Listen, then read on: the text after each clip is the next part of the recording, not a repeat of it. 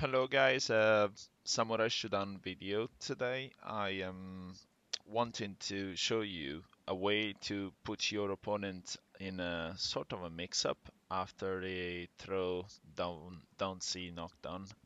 So I've recorded the various mix-ups on the dummy. So I'll show you one by one what they do and what's the reasoning behind it.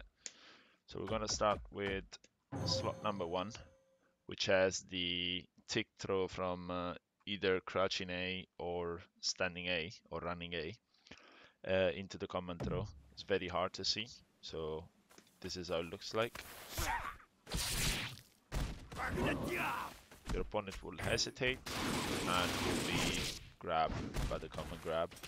Now, after they've seen that mix up, they probably want to press a button to avoid the command grab, right? Wait.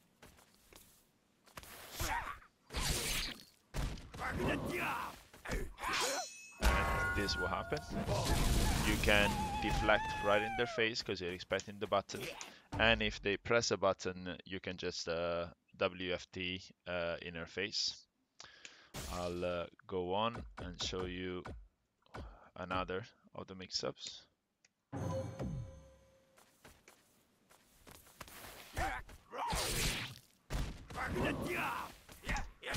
This is also pressing a button, so you will hit them before they hit you.